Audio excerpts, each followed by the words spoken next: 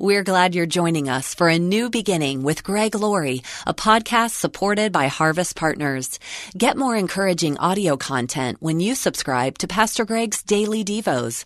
Learn more and sign up at harvest.org.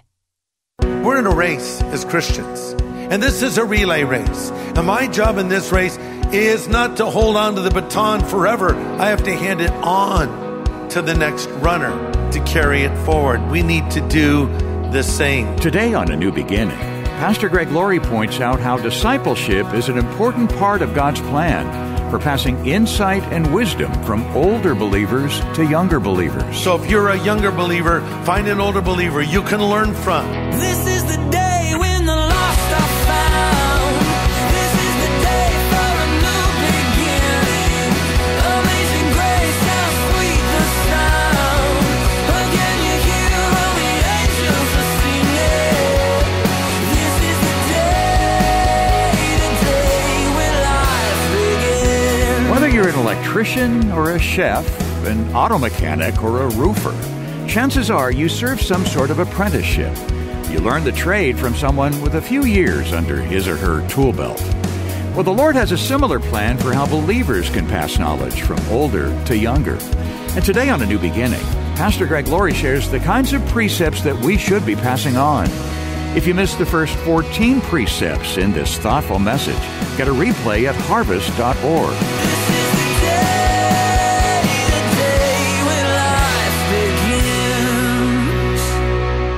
Hey, if you have a Bible, why don't you grab it and turn to 2 Timothy chapter 4. And the title of this special message is, What I Would Tell My Younger Self.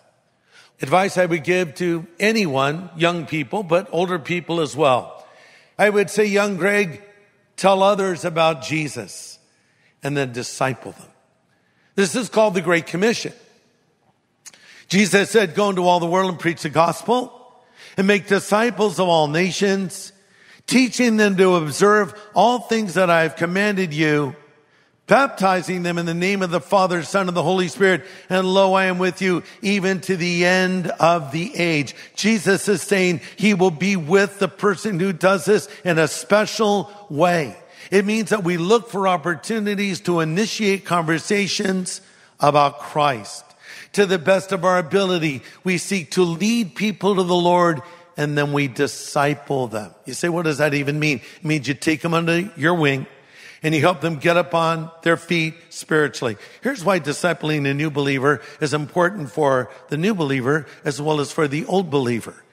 The older believer stabilizes the younger believer, and the younger believer energizes the older believer. So, when you've been going to church for 10, 15, 20 years, I don't know what you do after the service, but maybe you start critiquing things. Did you see what she was wearing? And oh man, can you believe how loud the music was? And that sermon seemed a little too long. You kind of gripe and complain maybe. But let's say you have a brand new believer with you. They just accepted Christ 2 weeks ago. They're in that bloom of first love.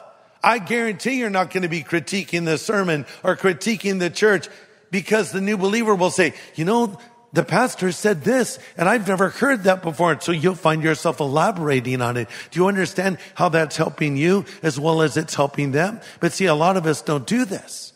We're not sharing the truth. We're hoarding the truth. And we just think about ourselves. But a true mark of spiritual maturity is when we get our eyes off of ourselves and start thinking of others. But then there's the joy of sharing, because Jesus said it's more blessed to give than it is to receive. Share your faith. Seek to disciple others. And here's another one. Spend time with older, godly people. Sometimes when you're young, you just want to hang around young people. I remember when I was a brand new Christian, I was 17. I knew a lot of people my own age, but I went out of my way to find older people to hang around. You know why? I thought, what do these other young people know? I don't think they know much more than I know.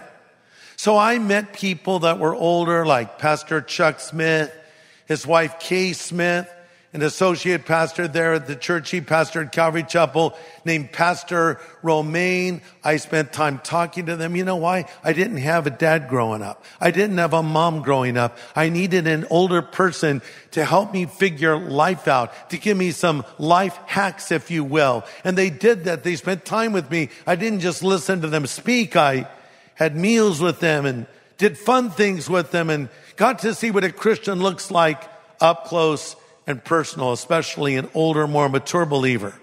A little bit later in my life, I became friends with the great British preacher, Alan Redpath, who wrote a lot of amazing commentaries. And of course, I became friends with Billy and Ruth Graham. Being with these godly people impacted me. Find godly people you can be with. So if you're an older believer, find a younger believer you can bring under your wing. If you're a younger believer, find an older believer you can learn from. Paul says to Timothy, teach these truths to other trustworthy people who will be able to pass them on to others. See, we're in a race as Christians. And this race is a beginning, middle, and end. I expect that I'm toward the end of my race. I'm certainly not at the beginning of it. And this is a relay race. And my job in this race is not to hold on to the baton forever. I have to hand it on to the next runner to carry it forward. We need to do the same. And we need to share these truths, if you're older, with younger people. God told Moses to teach these truths to his children when they sit down, when they lie down, when they walk, when they get up and they go to bed. In other words, just integrate this truth into the life of other people throughout life in general. Listen to this. Worldview for young people is formed between the ages of 18 months and the age of 13. Those are the most critical years to pour truth into the life of a younger person. Find a younger person and do that. And if you're a younger person, get someone to help you with that. Here's my final point, which is simply this. Don't give too many points when you're saying what an older you would say to a younger you. No, I'm kidding. The last point is this. Finish your race well. I mentioned we're in a race, the race of life. Paul says many people are in the race, run that you may win. We all want to run to win. We all are running for the gold. You know, we want to do the best we can with the life that God has given us. And there will come a moment when we have our last meal and we give our last statement and then we're done. We breathe our last breath. Hopefully we can say along with the Apostle Paul, and this of course is found in 2 Timothy 4, I fought the good fight. I kept the faith. I finished the course. Henceforth there is laid before me a crown of righteousness, which the Lord, the righteous judge, will give to me in that day, and not to me only, but to all who love his appearing. You don't know when the end of your race will come. My son's race ended at 33. And we used to race on the beach, by the way, him and I. He was a great runner, Christopher. But somehow I could beat him for many years, even though he was a good runner. He was a long distance runner. I was a sprinter. So I would challenge him to a race. I would always have the race favor me. I would pick a rock up the beach. I'll say, let's race to the rock. And your mark, get set, go. Well, it would favor me because I'm a sprinter and I would always beat him. And one day we're walking along the beach. I said, let's race to that rock. You ready? And off we go. And he not only beat me, he really beat me. And I think that he has gone to heaven before me. He beat me in the race. You think, well, I have a long ways to run this race and live this life. Maybe I'll get right with God when I'm in my 80s or 90s. No, your race may be coming to an end more quickly than you planned for. So always be able to say, I fought the good fight. I kept the faith. I finished the course. Run this race well. Pastor Greg Laurie will have the second half of his message in just a moment. We send these daily studies out via radio, satellite, and our podcasts. And we don't always know how these messages are touching lives. But when we hear the stories of our listeners' heartaches and regrets, we're encouraged to know the impact on people's lives. I have about a 45-minute commute to and from work, and I listen to Pastor Greg Laurie's podcast. I just finished listening to one of the sermons from the series, Let's Talk About Heaven. And I had an abortion back in 2010, and it's been a long journey of healing. And when I finally came to the realization that the safest place is to be at the foot of the cross, I was able to fully experience mercy and grace and love that the Lord has for me. And I just wanted to say thank you, Pastor Greg, for this sermon series. And I'm just getting a little emotional because what a day that will be to not only be reunited with my baby, but to be united with Jesus Christ. I just want to say thank you. What a powerful story of God's forgiveness. Do you have a story to tell of how Pastor Greg's studies in God's Word have helped you? If so, why not call and share it with us? Just call 1-866-871-1144. Again, 866-871-1144. Well, today, Pastor Greg is passing along advice to those younger in the faith, and really to all of us. And he recalls getting some counsel from his mentor, Pastor Chuck Smith. And I asked him this question. Chuck, what would an older Chuck say to a younger Chuck? What advice would you give yourself? And Chuck's response was simply, hold the course. I wasn't sure what that meant. I said, what do you mean hold the course? You mean like we're in the race of life and you just hang in there and keep running? He said, that's it. Hold the course. That's what he did, by the way. He held the course into his mid-80s before the Lord called him home.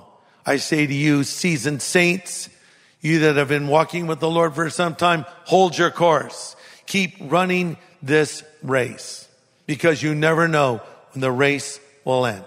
I was with Alice Cooper a little earlier this week, and of course you probably know who Alice Cooper is. He's a famed rock star. At one moment, he was the most famous and successful rock star in all of the world. His name he was given was Vincent Furnier. And as a young man, he got into a little rock band. They were called the Spiders. And they later changed their name to Alice Cooper. And of course, he was known for spectacle and for almost being like a dark figure. But in reality, a lot of it was an act. But in time, Vincent Furnier started turning into the character Alice Cooper, almost like Dr. Jekyll and Mr. Hyde. He started becoming this character, and he was drinking, he became an alcoholic, and then he became a drug addict. But here's the amazing thing you may not know about Alice Cooper is he's the son of a pastor, and he was running from God. He described himself to me in an interview I did with him as the prodigal running from God. And he went so far that people thought he'll never get right with God. This guy is so evil. He told me they were destroying copies of his record on the 700 Club. But God wasn't done with Vincent. He wasn't done with Alice. And he got hold of him. Alice was actually overdosing on cocaine. He had a rock of cocaine the size of a softball. And he was hallucinating. And he looked in the mirror and he saw what looked like blood coming out of his eyes. And he cried out to God. And he took that rock of cocaine and flushed it down the toilet. And God heard his prayer and turned him around. And he's been walking with the Lord clean and sober for many years now. The only addiction he seems to have today is an addiction to golf. He loves to get out in the course. I think that's an acceptable addiction, so to speak. But the point is, Alice speaks out about his faith in Jesus Christ right now, reminding us that no one is beyond the reach of God. I've talked a lot about younger people. Let me talk to someone who is a little older. Maybe you've made some bad decisions. Maybe you've done some things and you would say, it's too late for me. It's never too late for you. God can turn your life around. God can forgive you of your sin. God can refresh you and replenish you and revive you, but you must turn to Him. Let me do an invitation of a different kind right now. An invitation to prodigal sons and daughters out there who, like Alice Cooper, have been running from God. But listen, God has not forgotten about you. God loves you, and God will accept you and forgive you. We talk about the prodigal son. You remember that story in the Bible. A boy runs away from his father, ruins his life, loses everything that he has, comes back in shame, returning to his father. And Jesus, who told the story, the father, when he saw him at a distance, ran to him, threw his arms around him, and rejoiced and said, "This my son who was dead is alive again, and he who was lost is found." You wonder, how would God treat me if I return to him? He would forgive you. Abraham Lincoln, after the end of the Civil War, was asked how they should treat the rebellious Southerners. And he said, treat them as if they had never left. The idea is God will treat you as if you have never left. He'll forgive you because on the cross, Jesus took your sin 2,000 years ago. He paid it in full. It wasn't a partial payment. It was a complete payment. And that's why he uttered the words, "It is finished. It is completed. It's done." You just need to come and say, "God, forgive me." Are you a prodigal son or daughter? Have you been running from God? Maybe it's time to return to him. I'm going to pray a simple prayer. If you would like to recommit your life to Jesus Christ, you can do it right here, right now. Let's pray. Pray these words. Lord Jesus, I've been a prodigal. I know it's right, but I've been running from you. But I'm so thankful you love me and you'll forgive me. Lord, I return to you now. I recommit my life to you now. I choose to follow you from this moment forward. Thank you for hearing my prayer and answering my prayer. In Jesus' name I ask this. Amen.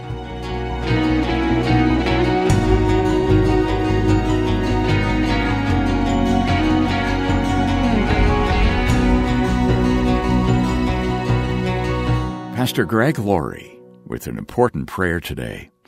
And we hope you'll get in touch and let us know about the decision you've made today. Whether you're coming to the Lord for the first time or coming back to the Lord, let us know how God has spoken to you. And we'd like to send you some follow-up resources to help you build a strong foundation of faith as you go forward. We'd like to send you our New Believers Growth Packet. It's free of charge, and it'll help you as you take your next steps. Just ask for it as you write A New Beginning, Box 4000, Riverside, California, 92514. Or when you call 1-800-821-3300. And you can reach us anytime around the clock. That's 1-800-821-3300. Or go online to harvest.org and click Know God. So have you seen the film called The Jesus Music? It's now out on DVD. It's a fast-paced visit with some of the pioneers of what we now call contemporary Christian music. It was often a musical expression of how lost they were until they found the Lord. Tommy Coombs of Love Song. The drugs didn't work. All the free thinking and LSD and all that stuff just left people rather hopeless. We began to hit the bottom. Glenn Kaiser of Resurrection Band. The war inside didn't go away, even though we exercised our freedom to be, do, and experience whatever we wanted to experience. Chuck Girard of Love Song. I'm still empty. I'm still clueless. We're sitting there kind of bewildered, thinking, like, where do we go from here? And that's when we started to hear about Calvary. Pastor Greg Laurie. Every night it was something new. A new band would form with new songs. This new thing called Jesus music caught fire as hearts caught fire for the Lord. I saw contemporary Christian music born right before my very eyes. Michael W. Smith. There was this one record, it's this big red Maranatha sign on a white cover. It was called the Everlasting Living Jesus Music Concert. We made the album for about $4,000. It went on to sell 200,000 units, which is like unbelievable. You know, Dave, this is a new resource we're offering to our listeners that I know they're going to love. But let me tell you a story that I've rarely told. I was in a Christian band for one night. One night. So this is early 70s, right? Calvary Chapel is experiencing the Jesus movement in full force. All these new bands are literally forming left and right. And so I was over at a little home Bible study, and one of the guys there was a very good guitar player and songwriter and singer. Then there was another guy who was an amazing flautist. Isn't that how you say it? A flautist, right? Really incredible. He could play that flute like there was no tomorrow. So my friend's singing his song, and the flautist is playing his flute, and I'm sort of keeping time on the coffee table, kind of drumming a little bit. And someone said, let's form a band. And I think I remember the band was Bright and Morning Star, something like that. So we went down to Calvary Chapel. Hey, we're a brand new band. Can we play? And they said, sure, you're on tonight. So next thing I know, I'm standing on the stage with a competent musician on guitar, another competent musician on a flute, and I'm standing there with a conga drum. And I couldn't strap on a coffee table. And I got up, I got nervous, I couldn't keep time with the song, and I immediately discovered this is not my calling. But, this just sort of gives you a sense of the times as all these bands are forming, bands like Love Song, names like Country Faith, Gentle Faith, a lot of faith back in those days, The Way, and others that were creating a new kind of music. Now, let me explain. Up to that point, basically in the church, you would find traditional hymns, the odd folk song here and there, but no drum sets, no amplifiers, no electric guitars. But that is what was happening. So I saw contemporary Christian music happen before my very eyes. I had a front row seat for a spiritual awakening. And so this has been captured in a beautiful way by the Irwin brothers from the Kingdom Story Company, who have produced this documentary film called The Jesus Music. And we want to offer it to you for your gift of any size. Sometimes people say, does that really mean my gift of any size? Yes, it does. Some give a little, some give more, some may give a bit more. Whatever you can give, we'll invest it in our ministry to continue to teach the Word of God and preach the gospel. And I want to thank you in advance for that. And I will send you a special little package that has the DVD and the Blu-ray and a downloadable code so you can watch the Jesus Music on your computer, on your laptop, on your phone, or whatever device you have. So order it right now. We're so excited to offer to you the Jesus Music. Let me add one other thing. This movie is sort of the forerunner, if you will, of a major film that's coming out next year called Jesus Revolution. The film we're going to send you is a documentary, but this other film is going to be a feature film shown all around the world. So get ready and learn about your spiritual heritage and order your copy of The Jesus Music right now. Yeah, that's right. We have it waiting for you. We'll send it to say thank you for your generous investment in teaching believers and reaching unbelievers as we do each day here on A New Beginning. And we hope you'll contact us soon. We'll only be able to mention this a short time longer. Again, it's called The Jesus Music. And you can call us anytime 24/7 at 1-800-821-3300. That's 1-800-821-3300. Or write A New Beginning, Box 4000, Riverside, California, 92514. Or just go online to harvest.org. Ever start your day off wrong? Things started badly and just kept going downhill. A lot of it has to do with your focus, where your mind is centered as the day starts. Why not plug into Pastor Greg's daily devotions? They're free of charge. It's good encouragement to keep your eyes fixed on Christ. You can read each day's devotion or listen to the audio version. Your choice. Sign up today free of charge at harvest.org. Hey everybody, what are you doing this weekend? I'd like to hang out with you at Harvest at Home. What is Harvest at Home?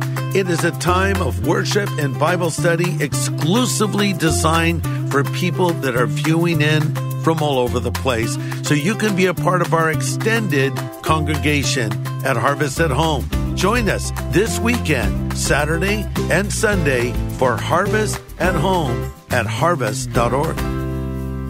Well, next time, Pastor Greg launches an eye-opening study in the book of Acts.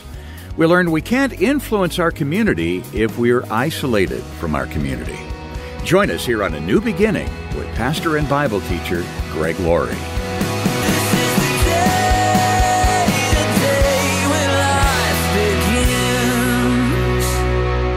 A New Beginning is a podcast made possible by Harvest Partners, helping people everywhere know God. If this show has impacted your life, share your story, leave a review on your favorite podcast app, and help others find hope.